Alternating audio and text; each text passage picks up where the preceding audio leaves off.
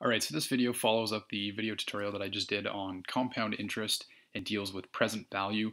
In this video, you're going to see how you can determine how much you need to invest today to purchase expensive items in the future.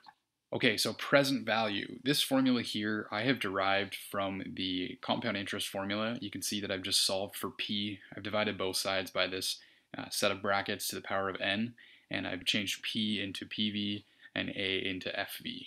So this formula is not new, it looks new, but I promise it's exactly the same. Okay, it's just rearranged.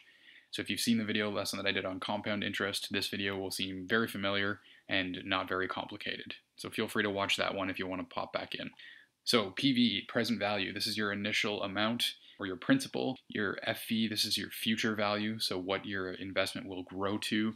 Your interest rate, as usual, is I, and we write that as a decimal in our formula, and n is the number of compounding periods. So we're still dealing with compound interest here. We've just rearranged so that we can determine present value, so how much we have to invest in order to have enough money to purchase something expensive. So this first example is going to deal with that situation where you're investing some money today, want to have $1,000 in 6 years. You've found this investment opportunity where you're being paid 5.75% interest per year compounded quarterly. How much do you need to invest? That's the goal here. You want to find out how much you have to put into this bank account to get $1,000 in 6 years. So we know that we want to have $1,000 in the future, so that's our future value, and we know that we're dealing with 5.75% interest per year, so that's going to be our interest rate, but we do have to compound it quarterly. So remember, we divide this by 4 because we're getting 1/4 of that interest at 4 times throughout the year.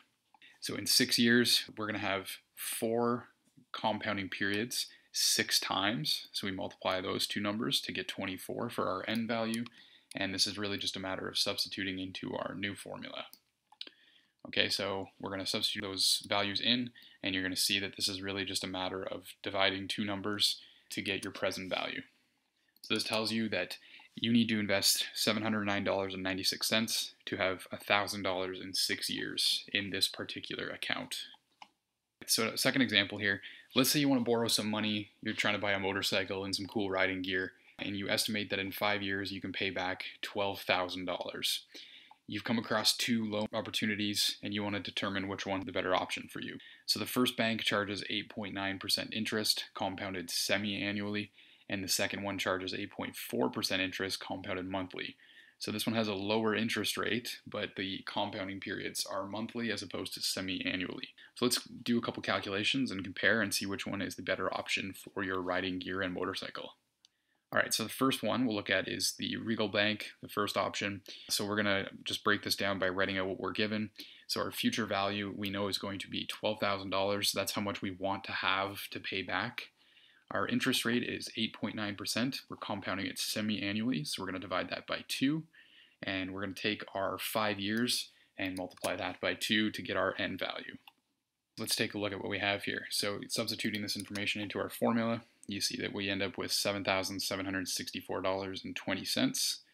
Okay, so that's how much that we'd be able to take out as our loan from this bank. So let's look at the second bank. So same thing, I'm going to write out the information that we're given, same future value, different interest rate, different compounding period. So I'm dividing by 12 because it's monthly, and I'm multiplying the number of years by 12.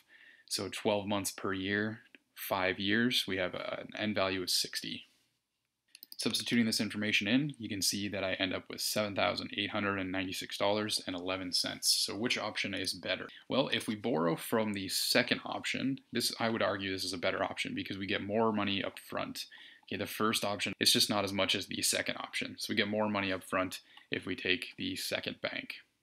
Okay, that's really the end of this tutorial. Just sort of introduce this rearranged present value formula from the compound interest formula. The problems behave in the same way. It's really just a matter of what you're solving for.